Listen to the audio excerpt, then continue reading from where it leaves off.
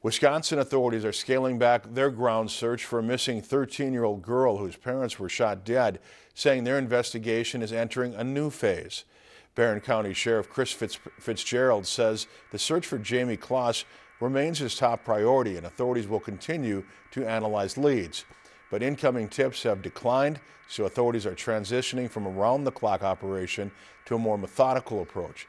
Jamie has been missing since early on October 15th when sheriff's deputies responding to a 911 call found the door to her family's home near Barron kicked in and her parents, James and Denise Kloss, shot dead inside.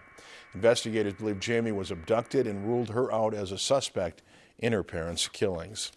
If you enjoyed this segment of Lakeland News, please consider making a tax-deductible contribution to Lakeland PBS.